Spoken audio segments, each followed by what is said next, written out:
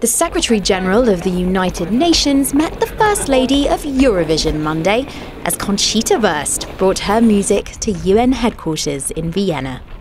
The unlikely pair met to highlight the importance of mutual respect and tolerance and raise awareness about the rights of the lesbian, gay, bisexual, transgender and intersex community. Wurst was born Tom Neuwirth, and after struggling with discrimination as a gay teenage boy, Conchita was born. And she's come a long way. You know, I never imagined that somebody finds it that necessary me to be here, you know. So this is an overwhelming honor. Even today, not everyone loves Wurst. In some 76 countries, laws criminalize same-sex relationships, exposing individuals to the risk of arrest, prosecution, imprisonment, and even, in at least 5 countries, the death penalty. But Conchita is determined to go on, spreading her message of tolerance. Everybody wants to be respected, everybody.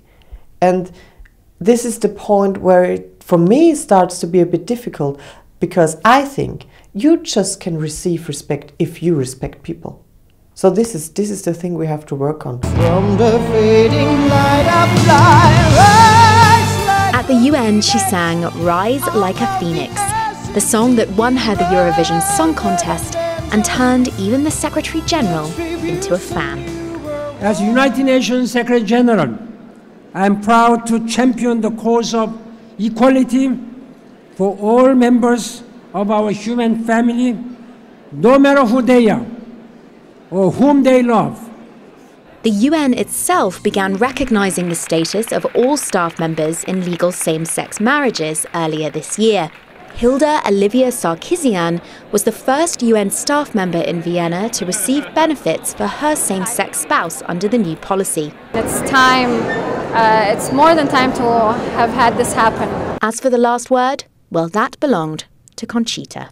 I dream of a future where we don't have to talk about sexual orientation, the color of your skin, your religious beliefs. I would welcome you to join us, to join those people who think of this future.